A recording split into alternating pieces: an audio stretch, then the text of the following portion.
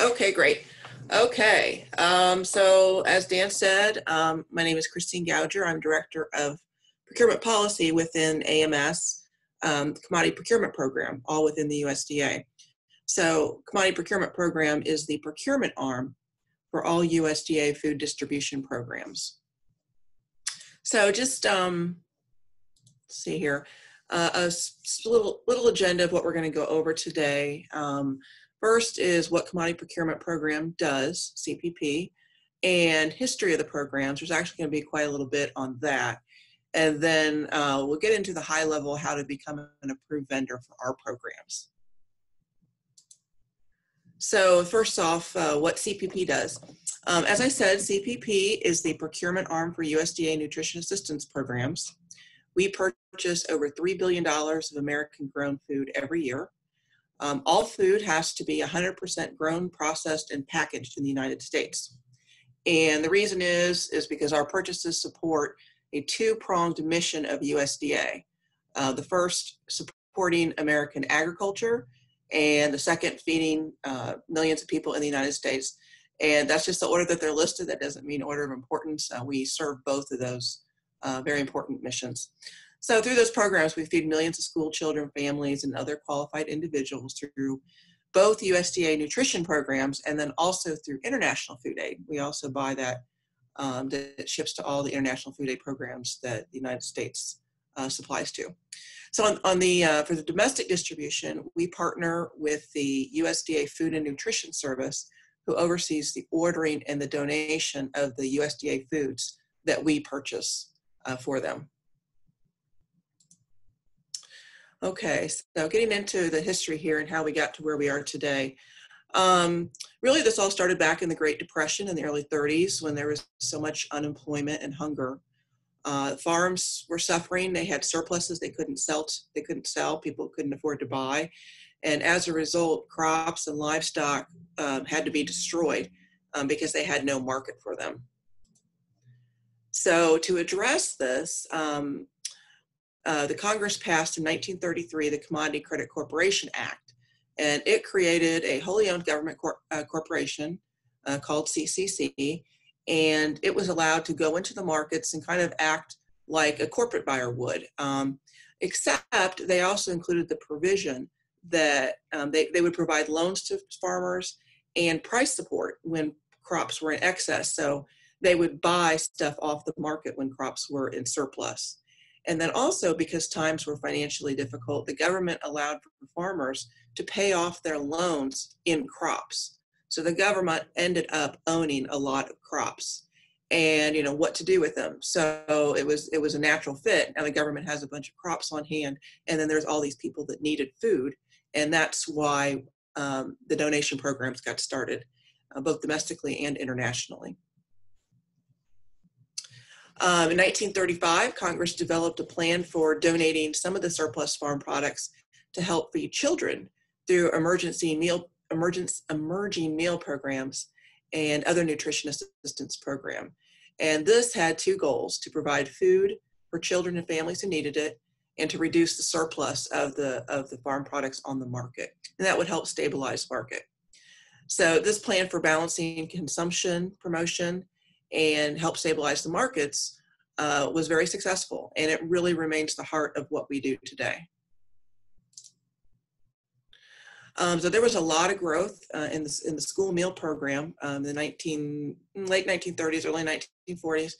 In 1937, there were about 3,800 schools that received commodities for their lunch program, and they served about 340,000 children daily. Within 2 years, by 1939, the number of schools participating and the number of kids getting fed more than tripled. And then from 1939 to 42, the number of children participating increased by 5.2 million. So it just became huge. 1941-42 were the peak year of participation in using commodities in school lunch programs. During that time, we bought and donated 454 million pounds of food valued at over $21 million in the dollars of that time. And then there was a little bit of a hiatus because World War II interrupted the food donation to schools. and most of the food was diverted to feed the troops and the allies. And so the farm surpluses pretty much went away. During that time, American people were encouraged to do things to help supplement supply, and you probably remember that there were things developed like the Victory Garden program, where people actually grew food to go into the schools and to feed people. So more subsistence farming during that time. And then after the war was over, the National School Lunch Act was passed. It set forth the program's mission, which is to safeguard national security, to address the malnutrition of children, and to keep agricultural markets stabilized. So this set in stone, that legislation set in stone the link between school nutrition programs and USDA foods. And then to be able to accomplish this, you had to have effective administrative organization at every level of government. You need the federal government involved, states and locals, and you need to have facilities for warehousing, packaging, and distribution. And that is still how it's run today, with a partnership between federal, state, local, working to get the food bought and then delivered to recipients. In 1949, there was another act passed, and it created what they called the Section 416 program. And it gives USDA price support authority to the Commodity Credit Corporation for these programs to give to state education office, Bureau of Indian Affairs, public and private nonprofit, and other needy persons outside the United States. In the 1960s and 70s, there was a lot of expansion in these programs.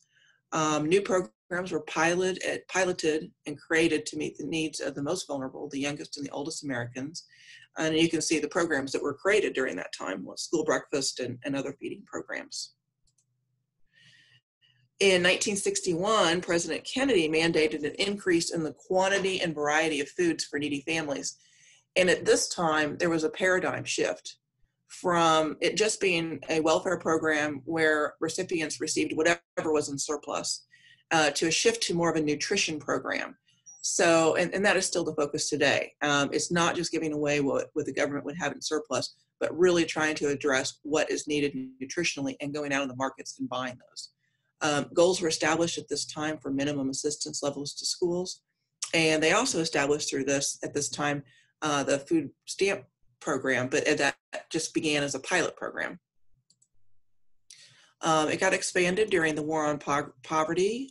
Legislation was introduced by Lyndon Johnson and passed by in Congress to address a huge poverty rate at this time. And as a result of this, in 1964, the Food Stamp Act was passed, and that took the program from being a pilot to making it permanent. At this time, USDA foods were actually used in the food stamp program.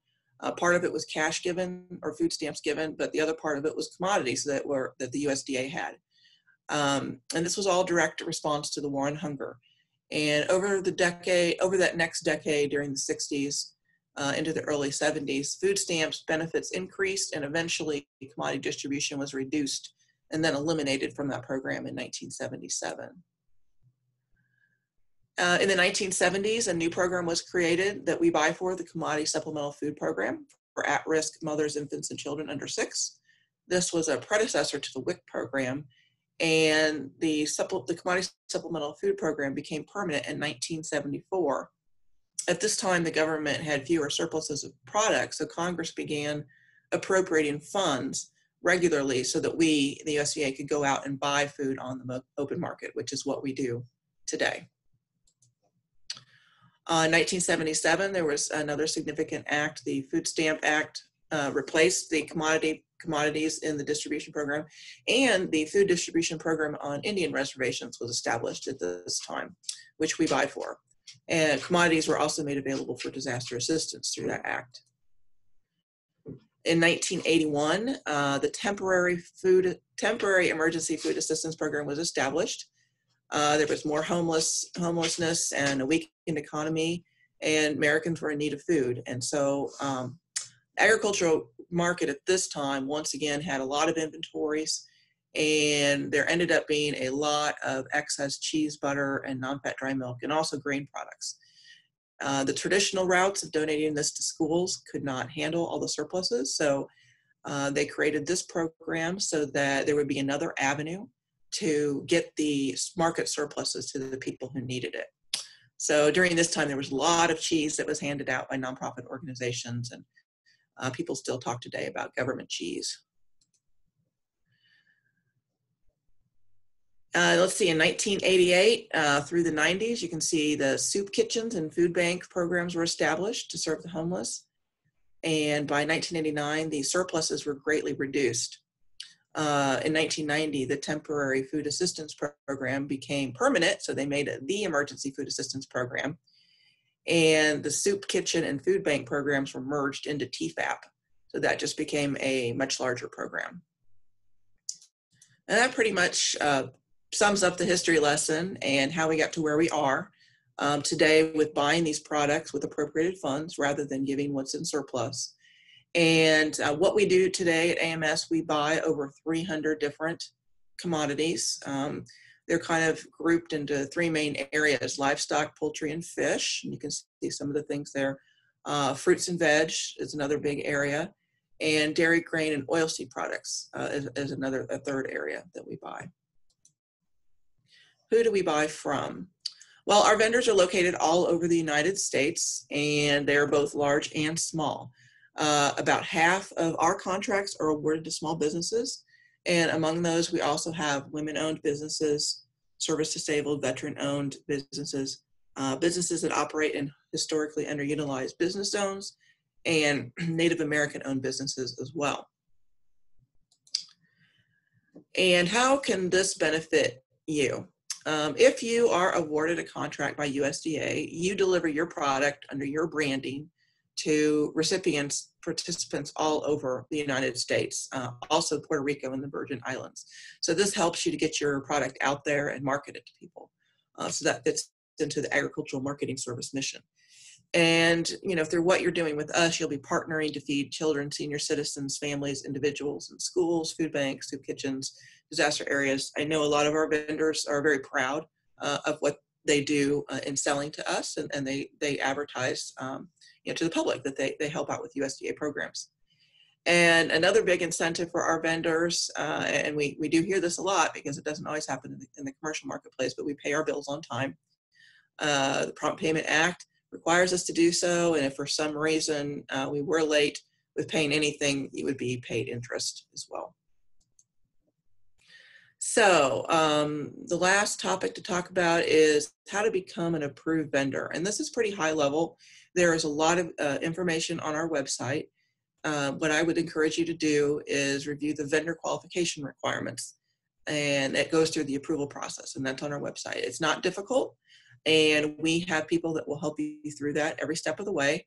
To find the AMS Commodity Procurement website, you can just Google USDA Commodity Procurement, and it should be probably the first thing that pops up. So getting started, there are really kind of 6 steps here to get to getting paid under a USDA contract. So the first thing that you want to do is on our website, pull up the AMS Master Solicitation for Commodity Procurements. So that contains all the contract terms and conditions that you need to adhere to. So, that's a good starting point to understand the requirements of government contracting. And then next, in step 2, you want to look at the product specifications that we have out there. So maybe you produce some grain products, but you need to find out specifically what type we're buying and what type packages, what size packages are in. And you can find that out in the commodity specifications. And those are all organized by type of commodity up on the website, very easy to find. And it also talks about the quality assurance requirements, palletization, that kind of thing. And then thirdly, you'll want to review the qualification requirements thoroughly. It's a PDF document out on our website, and it tells you all the components that you need to submit an application to us, and which the contracting officer will then review your application, and you'll be notified by the contracting officer of approval. So for your application, you're going to need to be registered in SAM, the System for Award Management. It's a free system that you sign up for to have government contracts.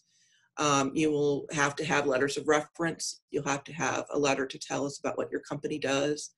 And other components, there's a food defense plan and financial responsibility we have to look at. So we ask for financial statements from our vendors so that we can look at that before we approve you and put you on our qualified bidders list.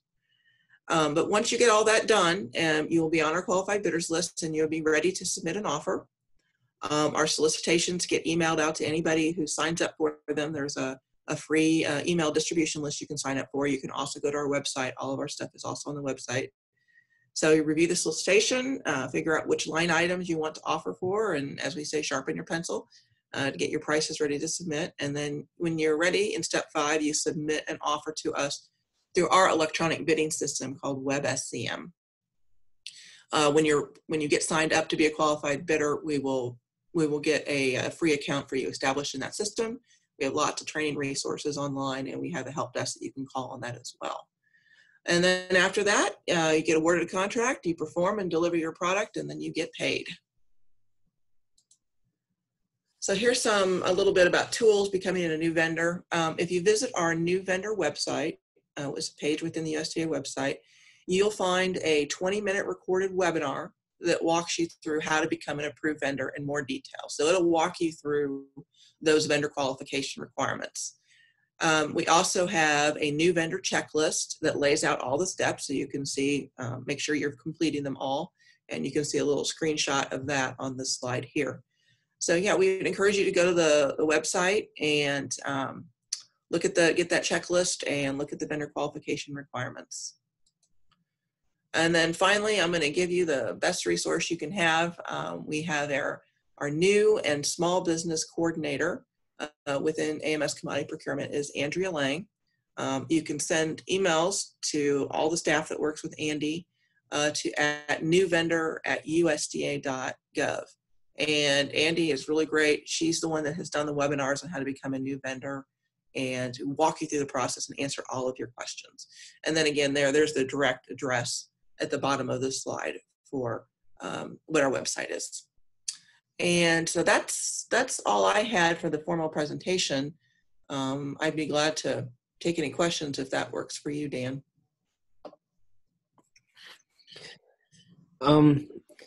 Yeah, I think we can probably take some questions. We also have Joe Van Alstine from Little Travers, who is going to be giving a presentation as well. Joe, are you on? Yes, Dan, I'm here. Do you want to present now, and then we can do questions collectively at the end?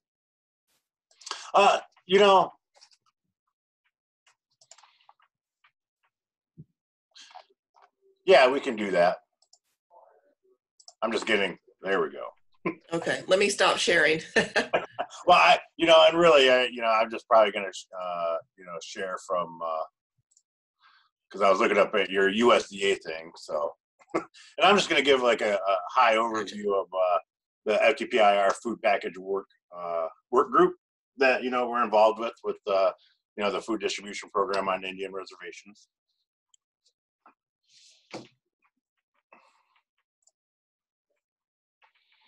So hopefully everyone can hear me. Christina gave a very good overview of, how FTPIR came into existence. And over that time, we've had many issues with the food distribution program throughout this time. But back in 1996, they created NAFDPR, which is the National Association of Food Distribution Programs on Indian Reservations.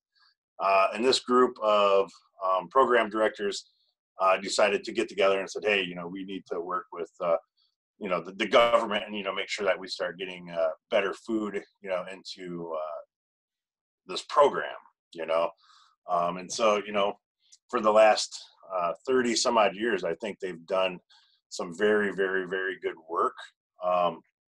And with that, I sit on, I'm the president for the Midwest region of FTPIR, and I'm the past national president of the association as well. And so with that, it affords me to sit on the food package review work group. And the food package review work group was created probably about 20 years ago. And that was a group of the national board, our nutritionists, and people to come together and really talk about the food that we're getting, because we wanted healthy food, we wanted nutritional food, and we didn't want to seem like we were secondhand, like a food pantry. So with this, there's been great strides in the food distribution program on Indian reservations. And one of the biggest things that,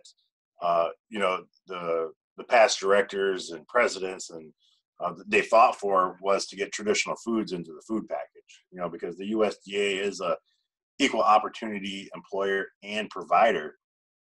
So, that means, everyone's going to get the same thing.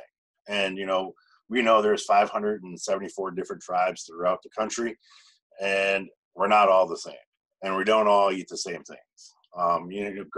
Granted, we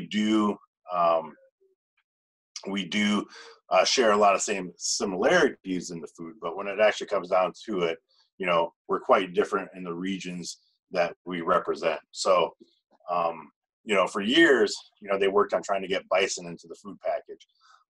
And so, we just didn't have any producers who could produce bison to the levels of what the USDA needed. And through, the work and the other works of the tribe, we actually have producers now who actually produce enough bison that we can actually have it in our food package. And so that's a great thing for those tribes out in the mountain plains and Midwest region and the Western region, who those were some of their traditional foods was bison. And it's bison hamburger or bison burger, excuse me, not hamburger, but bison burger that we get in this food package. And one of the things we look at is like how do we switch it up a little bit? Because, it gets boring eating the same thing over and over and over again every month. And you can only, prepare burgers so many ways. So, that's something that, the food package review work group will look into and see what other things that we can do or other products that are out on the market that we could probably put into the food package. We look at like chicken, we have whole chickens in the food package, and we have boneless, skinless chicken breast. And then we also had bone-in chicken. So all three of those were different. But again, we're looking at the type of food. So, the commodity procurement, or FNS, AMS, all these different acronyms, they work together to provide us this food. But, they would buy, 3 months worth of whole chicken, and then they would buy 3 months worth of bone-in chicken, and it would switch every month. And the food package review work group was like, hey, we would like to see some boneless, skinless chicken in the food package. So, we brought it to them, and we talked with AMS, and, they went through their procurement processes, and they had a vendor who did boneless, skinless chicken breasts. So now we have that in the rotation as well. We have whole chicken for 3 months, and then we have the boneless, skinless chicken for 3 months, and that keeps rotating on and on. So, looking at that from a traditional food perspective, we would probably like to see something like that, with bison. And so, we are always looking for those type of producers out there who can come with us and help us work. I know the next traditional food we had that the work group had talked about putting into the food package and voted on was lamb. Because the Southwest tribes, lamb is one of their foods and traditional foods. And, the government went out and put out bids, and no one bid for the lamb. So we didn't get any lamb for the year. So that was kind of upsetting. And we were trying to figure out, why no one bid on these products, because one of the things when Christine talks about specifications, the food package review work group, gets to go ahead and look at the specifications and help create the specifications for the healthy, for the food that's coming into the food package now. So, we've, added less fat, less salt to these items that are into the food package. They have to fit with the dietary guidelines. And we like the organic stuff as well. We like the grass-fed, products. But, that was one of the things we looked at with like wild rice, Monoman. Sorry.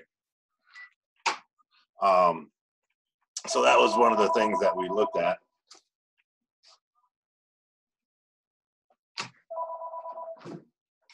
So that was one of the things we looked at was creating the specification for wild rice. We didn't want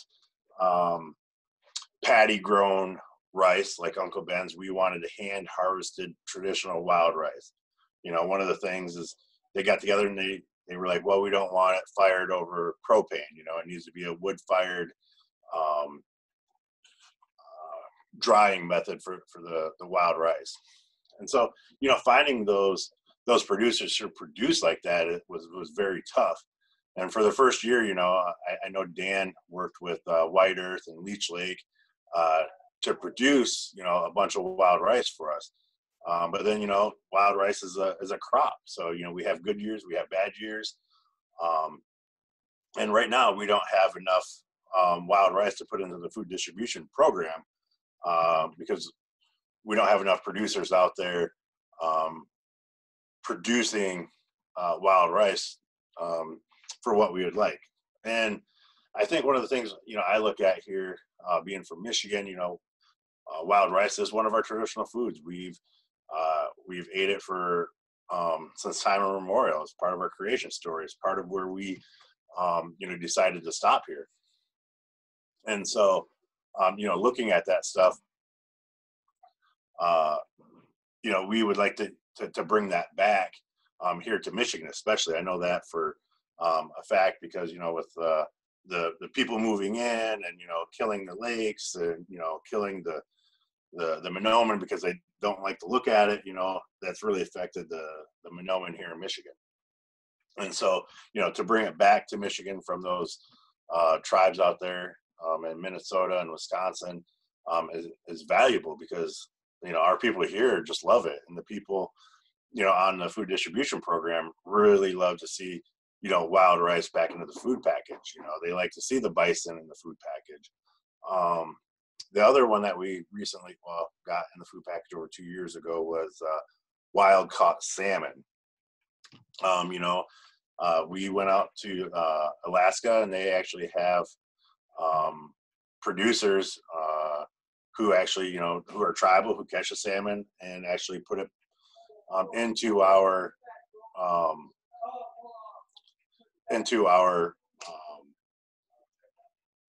food package. So one of the things, I think that's good. I'm on that one. Our next traditional food that we're looking at is walleye. And, one of the things is, we're looking for a producer of walleye who can go out and do it. And we want these traditional foods to be produced by, Native people. We want to support their economies as well, because that's what makes it traditional, right? Joe, can I ask a question? Yeah, go ahead. So the 2018 Farm Bill had a new provision in there for a tribal self-administration of the food distribution program. Would you be able to talk more about that?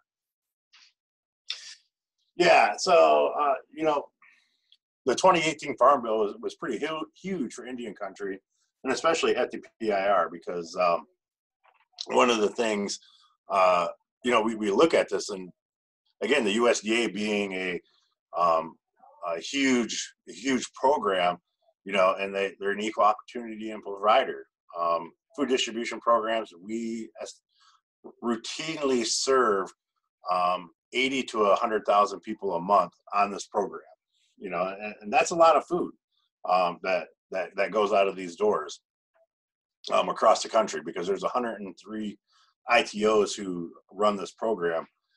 So with that, one of the things we looked at was like, how do we go about, helping these producers who can't produce enough, and one of the things they've always talked about was like, well, the Southwest people don't like wild rice. They don't know what it is. And the same people for the Midwest region. We don't know what blue cornmeal is. That wasn't one of our traditional, foods was blue cornmeal. So, we were like, why do they make us take it if that's not what we want or not what we would eat? So, we all sat down and we're like, how could we make this, a reality? So we talked about 638 self-governance contracting. And we thought that would be a way for these food distribution programs to go ahead and actually have control of the food that they put into the food distribution program.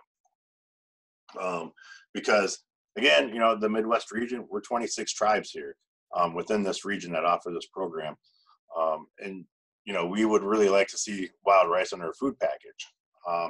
And just like the Southwest, they wanted catfish, in their food package, and, that's what they got. And, we're not necessarily all about catfish here in the Great Lakes area, but so that was one of the things we looked at, was the getting the self-governance contract. So I know through the Farm Bill, Congress authorized a $5 million demonstration project for this. And this would allow the FDPIR program to go ahead and actually procure foods that would actually go into their food distribution program. And so, right now, take for instance, I have no wild rice. I would love to be able to go to a producer who has wild rice and be able to buy, 1,000 pounds of wild rice here, instead of having the USDA actually purchase 40,000 pounds, right? And so I would love for us to do that. So they put in this demonstration project for this to happen. Of course, they authorized it for $5 million. They did not appropriate the money for that in the Farm Bill. So we still had more work to do. We actually went out, and in the last bill, that was the last actual funding bill that was passed in December, we had $3 million appropriated for this program. So now the USDA has $3 million in its coffers for us to work together to come up with a way to make this program work for us. So the USDA and the Tribal Leaders Consultation Work Group, which is a group of elected leaders that was created by NAFDPR to address these issues, are working together a way to find out who or what tribes would go ahead and actually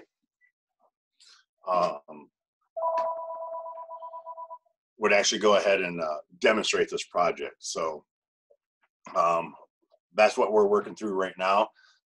We have until the end of 2021 to go ahead and spend this $3 million.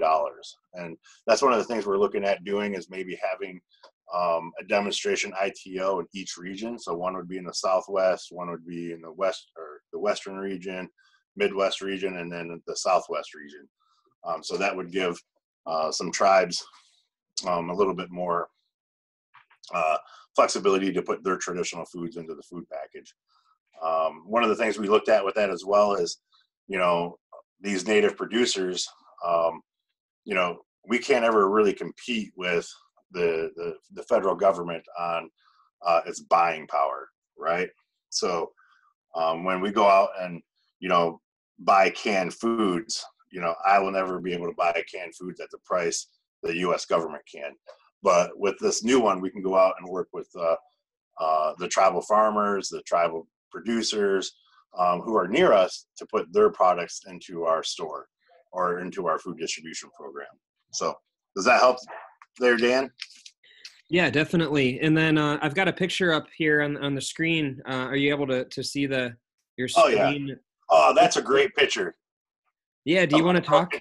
of my broken down barn. Well, well, you had a lot of snow in one year, I think, right? But Yeah.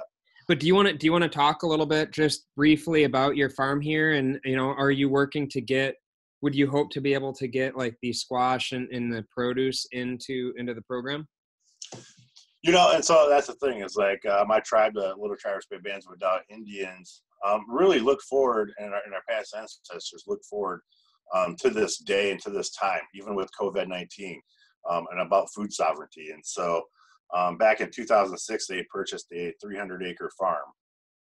And with this farm, they were looking at food sovereignty and what are we going to do to feed our people, and so they bought this 300-acre farm, and it's called Zibi Mijwang. The Zibi means river, Mij is food, so it's a place where food grows near the river. We have a river that runs right through it. We grow everything from A to Z, as my farm manager would say, arugula to zucchini on there. We have 5 hoop houses and Gothic tunnels. Where'd my picture go there, Dan? I like looking at it. But, oh, there we go. There's some more. So, yeah, there's inside of one of our 200-foot hoop houses. And we worked with the USDA NRCS grant to put these hoop houses in. I think we're working on another one right now for this year. But yeah, Zibi Mijwang is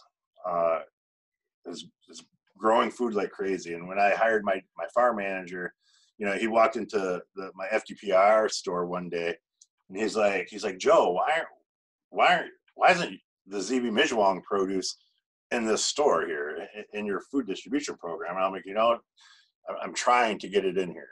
And, that's one of the things is like, we do grow, like the picture of the squash, which is the Geteo Kosaman squash. We grow that a lot. People really love it around here. And I would love to see that, in our store. I would love to see more of our traditional foods in the store, such as, hominy, different types of corn flour, corn mush, those traditional foods into this food package here. So that's one of the things that, there's a picture of our Minogan market.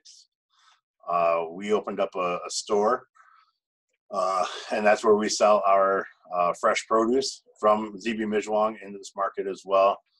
We do maple products, maple sugar, maple candies, maple syrup. And then also with this, we also love to work with other native producers to put their products in our store and not just sell our own, So if you look off to the right in that little picture there, I think we see some bow and arrow flour in there, some cornmeal, and we do have a lot of different, I think there's some Red Lake pancake mix in there, so we do work with a lot of different producers to put their stuff in our store as well. We sell fish, our fishermen come off the lake, and then, it gets processed, and then we put it into the store and sell that as well. But yeah, I mean, there's a lot of work that we want to do out there with native producers. Just as much as I want to get my product out there, I want to bring their product, into our store and sell it here as well. So is that That's enough? awesome. Yeah, thank you, Joe. I think we have a couple of questions from participants. Courtney, did you want to read the question? Yes. So we have one question. So how would one with a small farm, about 1.2K harvested a week, mixed leafy greens and herbs, start selling locally instead of all through the US, either to elders, diabetic program, through the procurement program, or maybe a CSA through the tribes, ?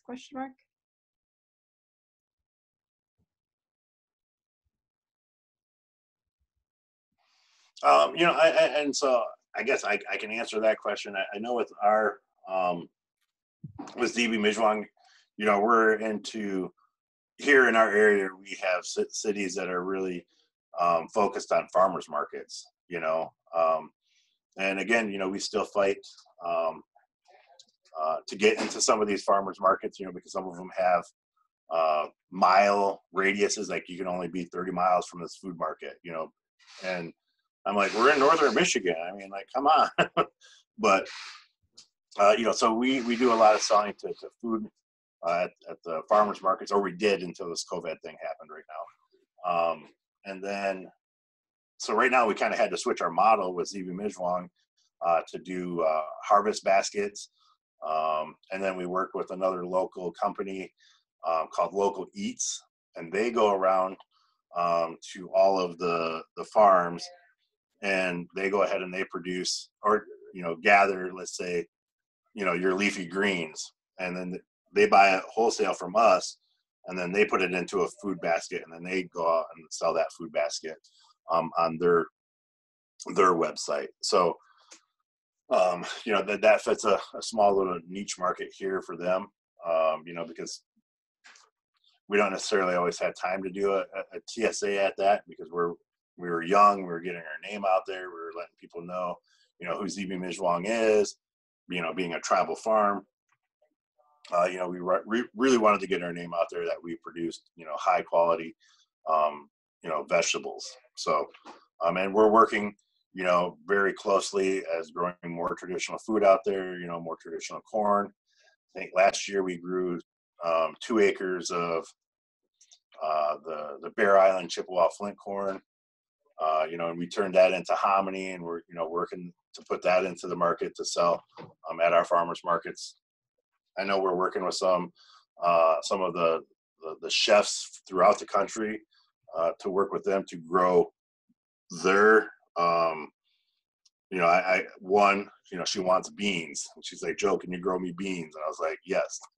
So we're working with her to grow beans for her because she can't always find beans that she needs that are traditional for the dishes that she makes. So, that's one thing I would work with is, work with the local chefs in your area, or the local native chefs in your area.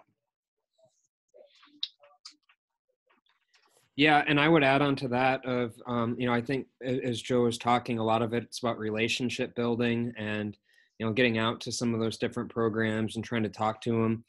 The schools oftentimes will have some of their funding needs to be going through more of the purchasing programs, but oftentimes a lot of the schools will also have funding that's more discretionary, where they can they've got more control over how they spend it. If you wanted to be able to get fresh fruits and vegetables into procurement, there's a program called the DoD Fresh. We're going to be doing some additional training on that. I know University of Arkansas recently did a webinar. We did one about 3 years ago. There are some more hoops that you have to jump through in terms of having a good agricultural practices certification. But we'll be covering that more in future webinars. Hey, Dan, this is Christine, if I can jump in for 1 second.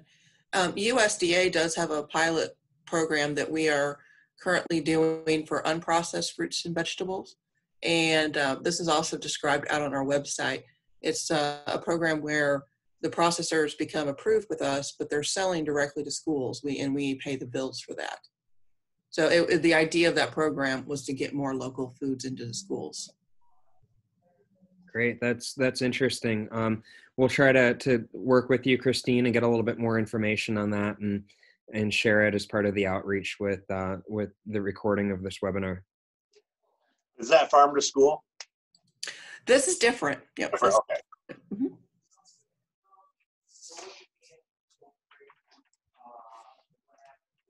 Do we have additional questions?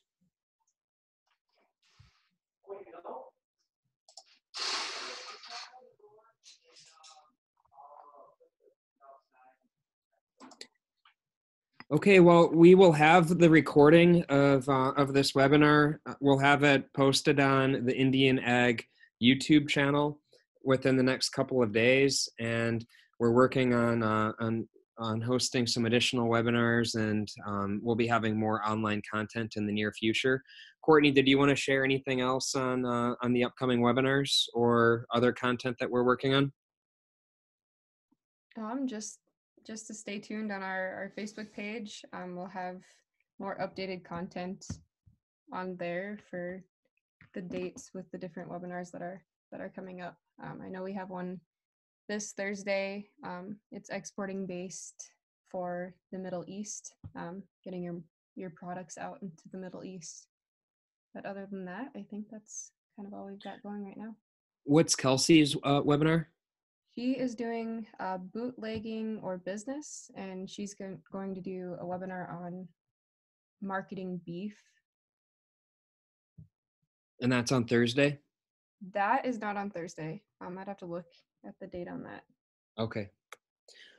All right. Well, I want to give a thank you to both Christine and to Joe for joining us today. And again, we'll have this webinar online shortly.